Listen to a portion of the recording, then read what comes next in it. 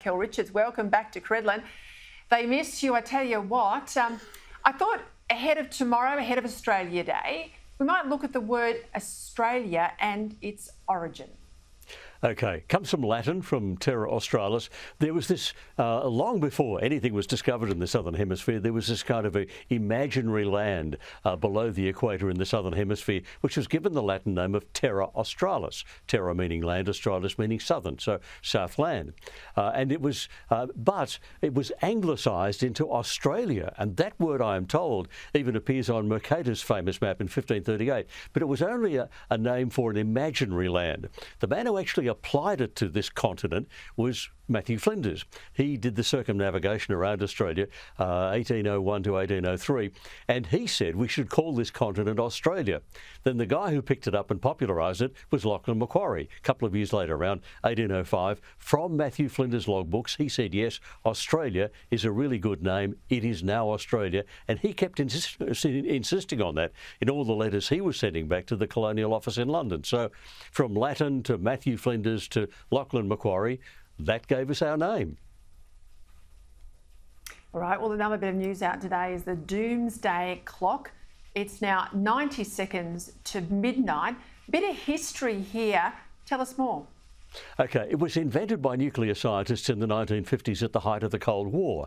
There was a lot of fear of huge nuclear devastation around the world. They used to call it MAD, M-A-D, mutually assured destruction. So on the front of their professional publication, their academic publication, they started printing in the 1950s a clock face, and the hand would move closer to midnight or further away from midnight, depending on whether there were nuclear arms limitation treaties or whatever. So they came up with the idea. It's been well back from midnight for a while. It now sometimes includes things other than a nuclear threat. It can include, climate theories and so on.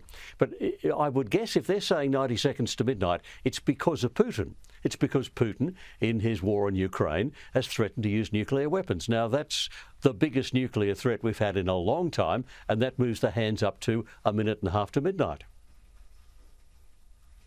All right, let's see if we can get in one more.